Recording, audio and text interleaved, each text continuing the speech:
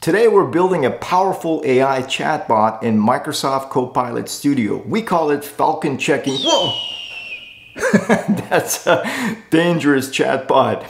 And we're placing it on the bank's website, but you can apply this concept to any business. This video is broken down into 3 sections. 1, we're going to review the scenario. 2, we're going to demo the chatbot. And 3, we're going to show you how it was built. My name is Shervin Shaffi and I'm a principal engineer at Microsoft. Welcome to Collaboration Simplified. Okay, so here's the scenario. There's a bank called Hachotech and they have a legacy chatbot on their website, but they're interested in the next generation chatbot powered by Copilot AI.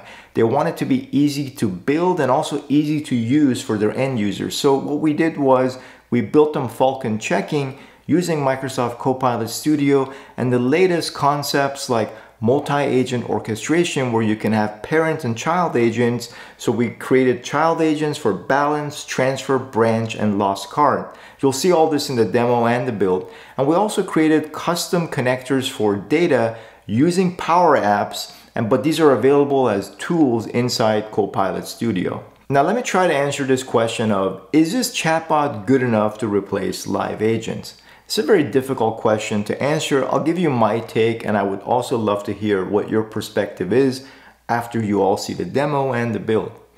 My thinking is that now with Gen AI, you can do a lot of reasoning and analysis, whereas before the programming logic was a lot more static.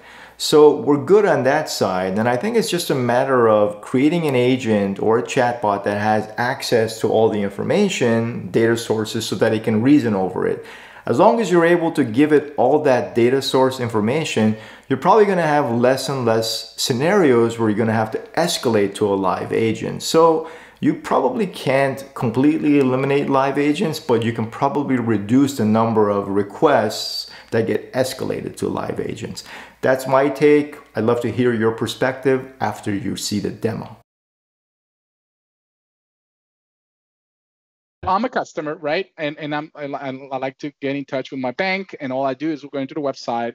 I open this bubble here that says chat with Falcon Check-ins, and I get a greeting for my agent.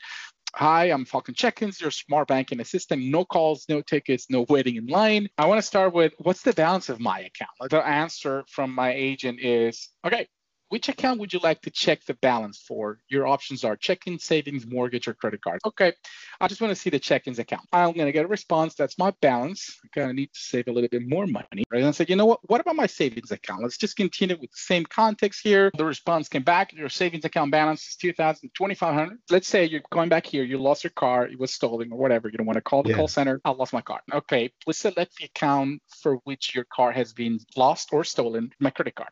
To froze my account as of right now, and here are your recent transactions. Also showed me which transactions have happened recently for this particular card. And I say, I didn't make the last 2. That says your credit card has been frozen and dispute have been raised. For the last 2 transactions you did not recognize, a member of the dispute team will contact you within 7 days. Let's do another one here. I want to transfer some money. And it says, please provide the following details for the transfer: the account to transfer funds from, the account to transfer funds to, and the amount to transfer. And I'm going to say, from my checkings account, please provide the account to transfer to my savings account, move $50. Actually, I think that's not what I want. So I'm going to go back and say, actually make it 10,000 to my mortgage account instead, right? Ooh, so okay, yeah, let's switch let's switch the intention here. Your checking account balance is 563, which is insufficient to transfer 10,000 to your mortgage account. Please choose a different amount or account. And I said, oops, sorry, I meant to say at 100. And is there a cash machine in Southport? So 2 questions, 2 asks, 1 sentence, multitask. The transfer of 100 from your checking account to your mortgage account has been successfully completed and will be posted on September 3rd. It came back with the response of, oh, you can find cash machines in Southport at this specific locations. Again, multitasks, contextual understanding, all within the same response. Yes, looks good, and we're good to go. So that's kind of a very, very brief use case of multi-questions, multiple task questions, dynamically intelligent orchestration. Let me walk you through how all this can be done without running a line of code on Studio. So here we are in Copilot Studio. Here's my fucking Shankies. This is my orchestrator. This is the customer-facing agent. I have a description for my agent. I have enabled the orchestration to determine how to best respond to my users and events. So I have that enabled as well. I have the base model as GPT-4o. I have instructions. Your name is Falcon. You assist retail banking customers by providing account balance information, facilitating fund transfers, making payments, et cetera, et cetera. So this is the very basic instructions. I have knowledge sources like branches and Halifax. I have what search enabled to enhance the responses, and then I have tools, right? We'll walk you through all these tools. And then we have all the agents. These are child agents. Like, remember I mentioned before, we have the master agent is Falcon, and Falcon dynamically will call child agents to get things done. Let's talk about tools. These tools are basically custom connectors. We offer about, I think, 1,800 or even more out-of-the-box connectors to different systems, CRM, Salesforce, ServiceNow, you name it. But if your endpoint, your particular system is a database, there's no out-of-the-box connector, you can build your own connectors. It's basically a custom connector, and we have multiple here. So let me show you one example here. So if, for example, I want to freeze an account, right? There is an action or a tool that needs to be created in my Falcon check-ins to get things done. So I'm going to open that action or tool. The details of the freeze an account, this is what the tool is going to do. This is a tool with all the user to freeze their account. Here's the tool. Here's the connection. I'll walk you through how that connection was made in Power Platform. So this is just a tool that will go and freeze the account. And there's an actual API that runs behind the scenes, and I will show you that. If I show you another example of another tool, the Get User Profile. The Get User Profile tool will pull the username and your authentication piece so it can go into this agent, Falcon Check-ins, and get your user data. So tools are basically custom connectors. It's that simple. If I show you that in the Power Apps, we kind of created a banking API custom connector to my customer database. This is what we did here. So if I go and edit here, I'm going to walk you through the name. This is basically a platform, a database running in a serverless function in Azure. This can be anything, actually anything in your systems today. Here's the definitions. All those endpoints that you see here are actually definitions or endpoints that I created in this connector. So for example, the dispute transaction is an endpoint to dispute a specific transaction. This is a tool that will allow the users to dispute a specific transaction. Here's the API request, and this is the entries that I need to provide to get that executed. So it's an API call to my database using these variables to block or dispute a transaction. Then I have this child agents. Every time I ask for a balance, every time I ask for information about a branch, my card was stolen, how to transfer funds, Falcon check-ins, the orchestrator will call individually these agents to get those things done. So if, example, I show you the balance agent, it's a child agent, right?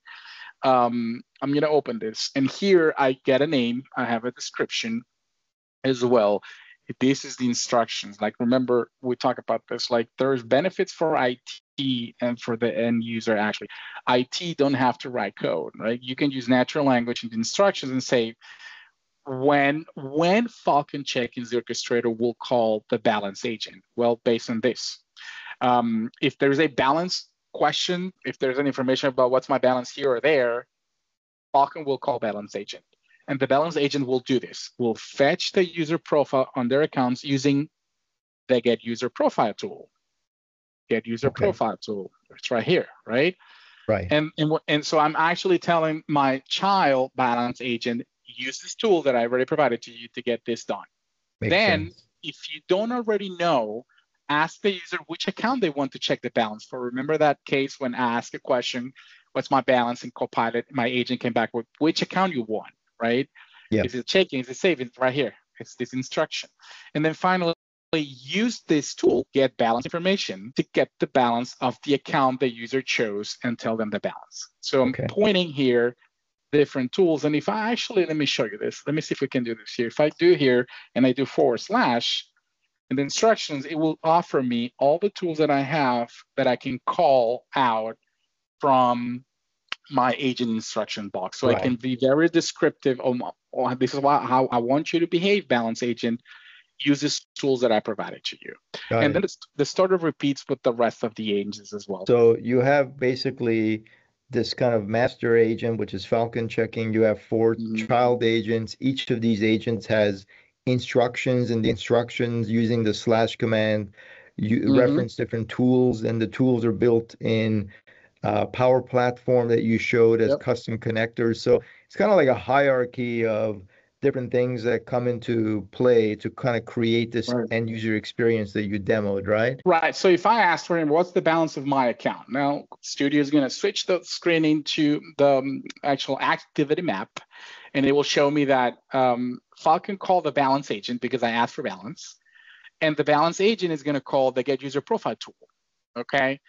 Because I told balance agent during the instructions to pull information from the customer using this particular tool. So it's coming back with this information, and I say, I want my check. So now that I said that I want my checking account, please, and this is the actual call to the API, get balance information. Now it's switched from get user profile. I enter the name of the account that I want, and now it's actually going and get the balance information tool. So the balance agent first called the get user profile, okay, to pull the information about the different accounts that I have under my name, and finally said, okay, now that I know the account that you want, because I said I want the checkings account, balance agent called the get balance information tool to give me the actual balance.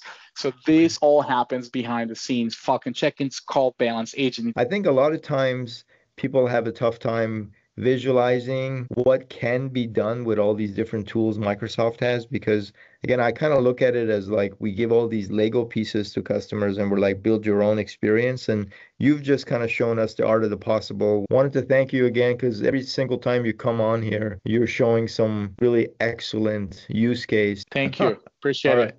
You're welcome. Bye. Anytime. Thank you. Thanks.